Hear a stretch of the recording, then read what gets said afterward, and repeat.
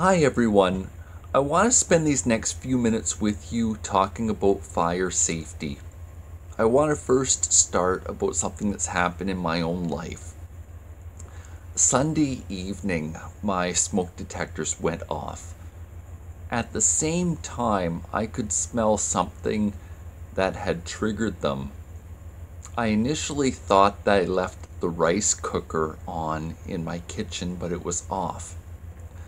And so I immediately called the emergency phone number for where I live and had the fire department to my home. They couldn't find anything wrong. After they left, I got talking to a friend of mine that's a licensed electrician. I could smell something that's not normal from my computer network router, and the plastic of it had become discolored. It's the probable cause of this, although it's hard to know for sure. So what I wanted to spend a few minutes with you is getting you to think about what your plan is, so if it happens, you know that's what you're going to do for whatever your situation is. I would first and foremost make sure that you have the phone number for the emergency services where you live on your phone, and also wrote down somewhere that's very easily accessible, like by an entrance to your home, especially if it's a non-standard number. So where I live, the emergency number is 911. I use a voice over IP phone service. There is support for this for the service provider that I have. You need to find out, if you use voice over IP, can you reach an operator to direct your call to the local fire department or ambulance or police if there's an emergency happening and you need their help. I would also suggest that if you have a personal support worker coming into your home, that you would talk over what the plan will be for their own safety and yours in the event that the smoke detectors go off and you're receiving help.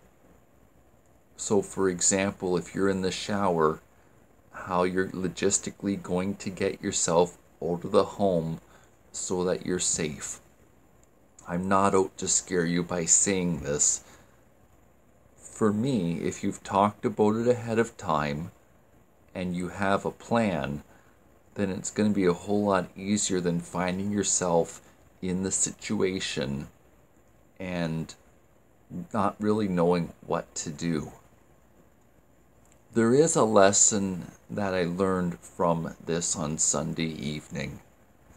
It's obvious that I would want to have a cell phone to call the emergency services so I could physically get out of my home when the detector's going off, especially if the house was on fire.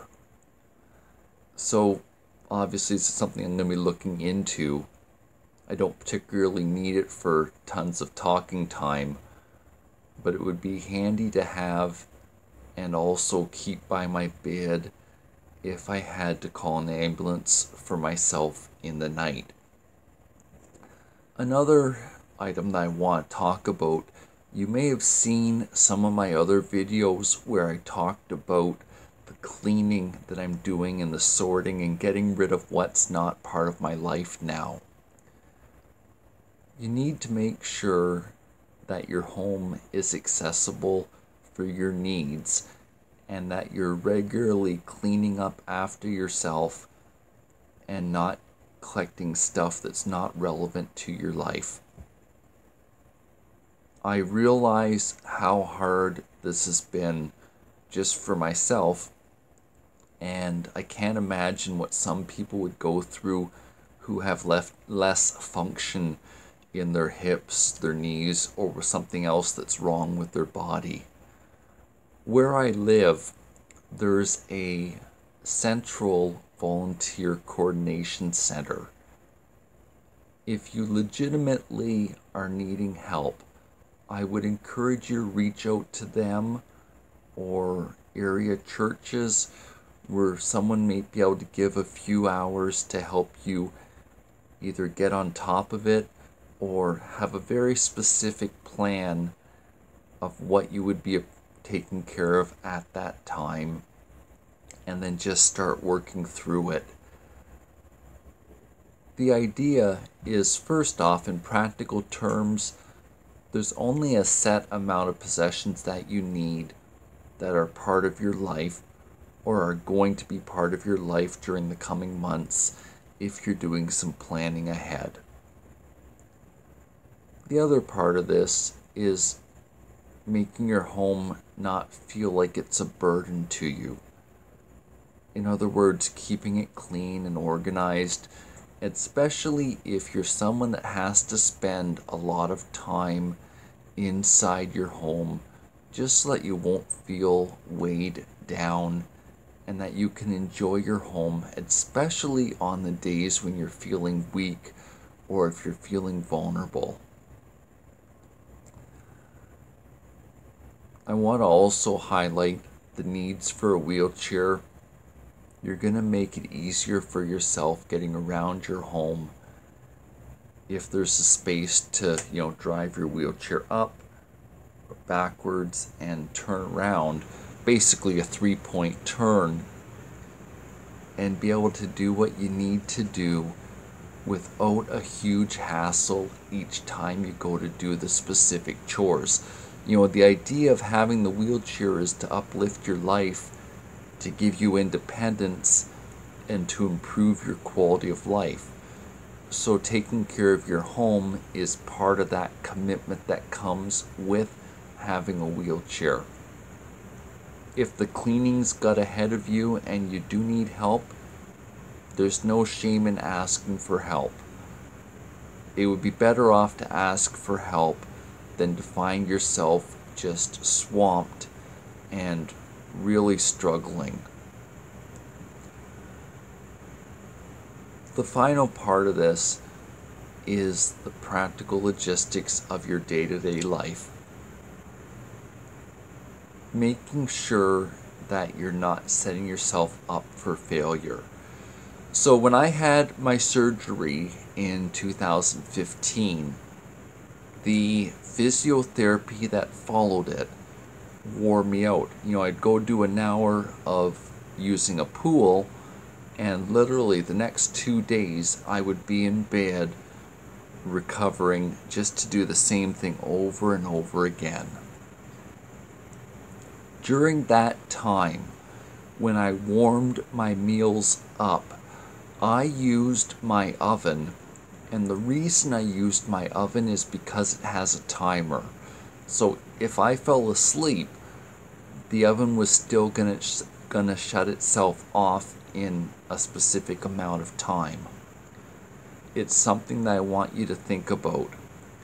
A microwave option would be another practical answer, or else if you're just going through something that's going to last for a defined period, like if you have a joint replacement surgery, you maybe need a lot of help for 2 weeks. But at the 2-week mark, if you're expected to recover, I've found that people can make themselves available for the short term to help you get through something. It's harder where it's an ongoing or a chronic condition. It takes more manpower to help you through something that's life-changing or ongoing. So making arrangements ahead of time for someone to bring meals to you would be an option for you. Again, it's just something I want you to think about so that you don't leave a burner on and risk damage to your home. I also want to mention I have a fire extinguisher in my kitchen. It's accessible. It covers the different types of fires. I would encourage you to have one and to keep it current. If you need to use it, that you indeed are able to do so. Just a few things that I've been thinking about. There obviously is more to this. The fire department was happy to come to my home. They weren't by any means upset with me for having called them after the detector went off. I've found that doctors and professionals respond well to proactive questions. Like, for example, I went to my family doctor when we found out that my dad was terminally ill and said, my dad's got liver cancer. What could I do for myself at my age that would give me the best chance of remaining healthy for the rest of my life? And just that long-term planning, and he gave me a few ideas.